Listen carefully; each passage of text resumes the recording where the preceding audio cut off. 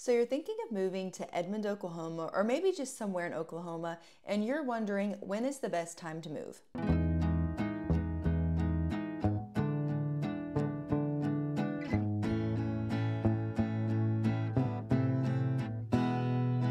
My name is Kinsley and I'm a local realtor in Edmond, Oklahoma and its surrounding areas. Whether you're thinking about moving in 10 days or 10 months, I would love to be able to connect with you and potentially help you on your move. I love getting to work with people every single day and helping them find their Oklahoma homes. Feel free to reach out to me. You can give me a call, text, you can send me an email or a DM or schedule a Google Meet, and I would love, again, just to be able to connect with you and talk through your move. So like I said, in this video, I'm going to be talking about when is the best time to move to Oklahoma. I specifically work in the Oklahoma City, Edmond metro area. And as I'm kind of looking at some of the statistics, as I'm looking at our MLS and trying to figure out when really makes the most sense. It is very, very common when I talk to people, especially early springtime, they tell me, hey, we want to move, but we want to wait until the summer. So we want to kind of start looking around.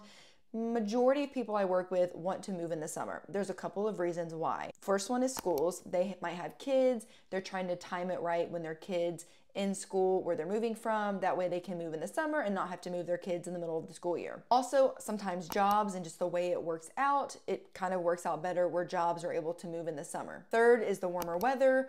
Probably less chances of having severe weather, and so it just makes a lot of sense for people when there's decent weather. It might be hot, but it's not super cold and probably less likely of severe weather threats. And when I'm, again, looking at the statistics with our MLS, May and June saw the most closed sales versus, January, February, March. May and June kind of are the top 2 months of closed sales, which kind of means that people are starting to look early spring. And so kind of with that information, what then would be the best time to move? Well, as I look at the data, kind of see a rise and a fall. So from January, at least based off of last year, from January up until May, you see an increase for the most part. It kind of dips in April. I'm thinking that might have been because of Easter last year, maybe holidays, spring break, people aren't moving in that time period, but we kind of see it increasing.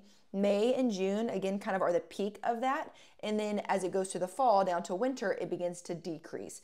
And so as you're looking at each season is different. When you have spring, you're going to be getting into warmer weather, but you're also going to have the chance of inclement weather. Fall, again, can be pretty hot, might be starting to cool off, but again, you kind of have that chance of inclement weather. Winter is pretty cold. It can be. This past year we had a pretty mild winter, but the year before that it was pretty cold. And so winter is kind of a toss-up. Could be really cold, could be icy, could have snow depending on when you are looking to move.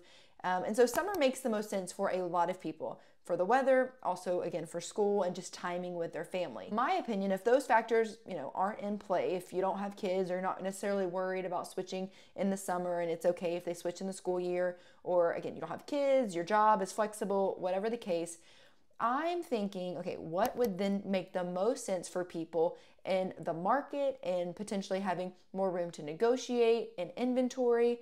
And so I think that the best time to move is fall.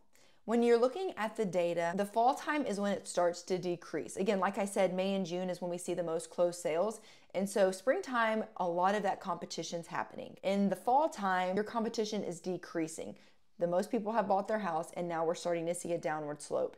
And so to me, that would be a good time to get in the market. There's less people in the market, but also what you might think, and it's kind of flipped, is that your inventory actually increases. So when you look at the month supply of houses, again, kind of from that June, it actually starts going up. And so your inventory increases, but your competition decreases. I think fall time, again, you can get into some cooler weather. But overall, I think the fall time is a good time to move. Last year, looking at people of clients of mine in the fall, we were able to get houses that they liked. We were able to negotiate a little bit. Not guaranteed. Again, it depends on the house and the price and everything else that's going on in the world. But I really do feel like fall time is a solid time to move. Now, of course, not everybody can move in fall. Some people need to move in spring. Some people need to move in winter. I would say winter is the least busy time for the market, especially around Christmas, January, February. This year, I feel like when the new year started, we started seeing more business, but generally speaking, the winter time is the least busy. For some people, this might be the best time for you because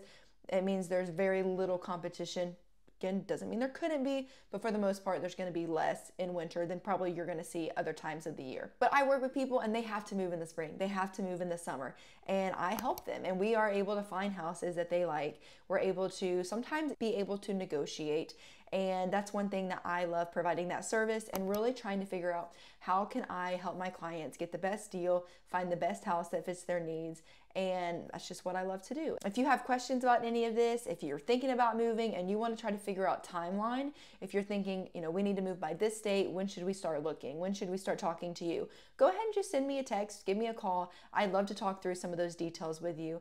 And thank you so much for watching to the end of this video, and I'll catch you in my next one.